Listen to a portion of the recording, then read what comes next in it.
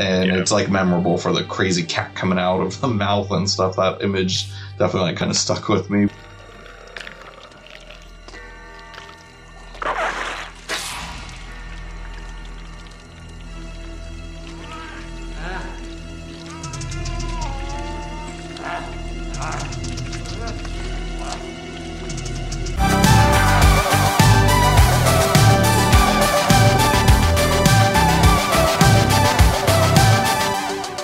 Drive-By Movies. My name is Blaise. And my name is James. And never have I ever seen Tales from the Darkside. Tales from the Darkside. Well, that just about takes care of that, doesn't it? Come, live the nightmare of your choice.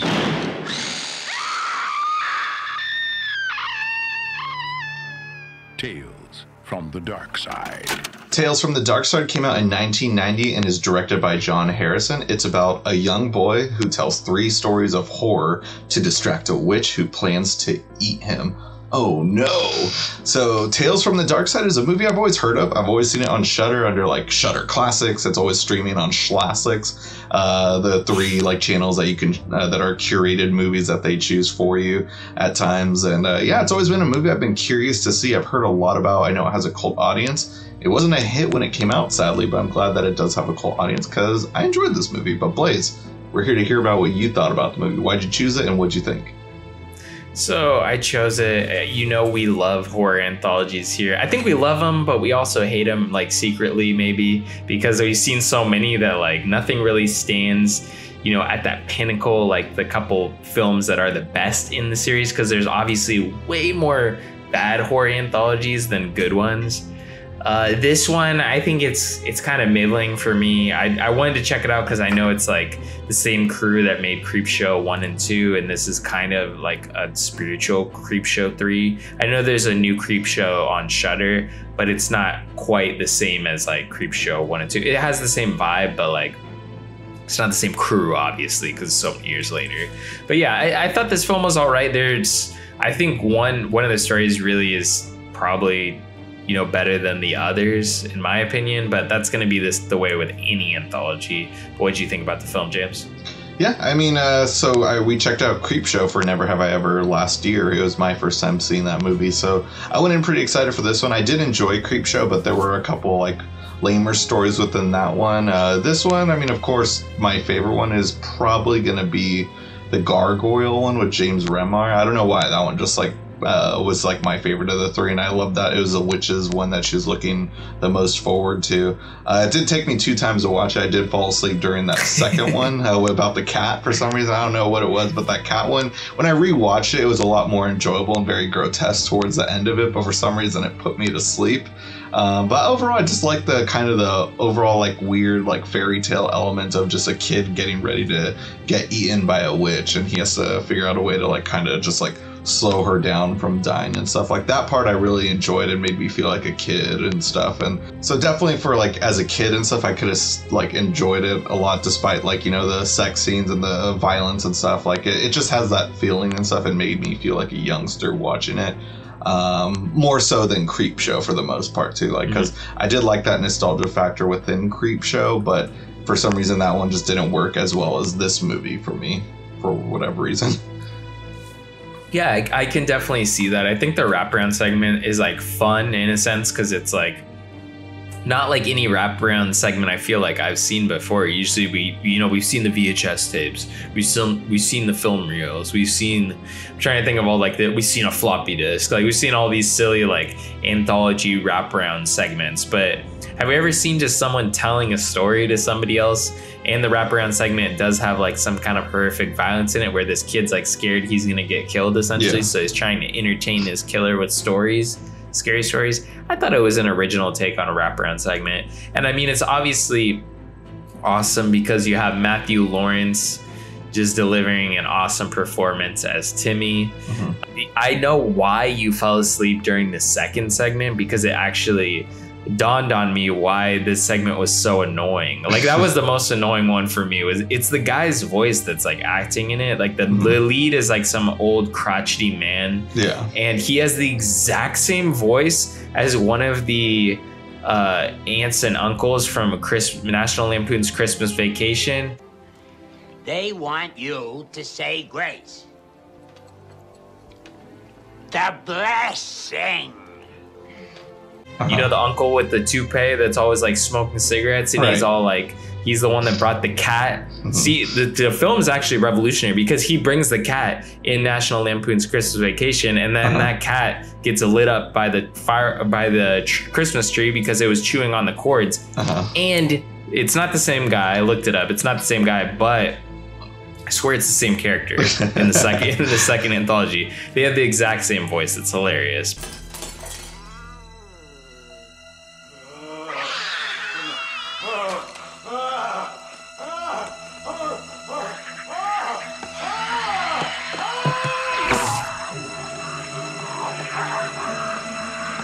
Yeah, that was the only scene was like his voice was like nails on a chalkboard, so it was hard to get through that one. Right, yeah. And the cat thing, like, it just wasn't that epic.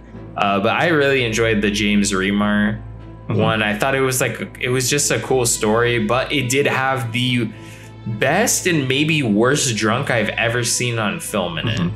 Yeah, I definitely.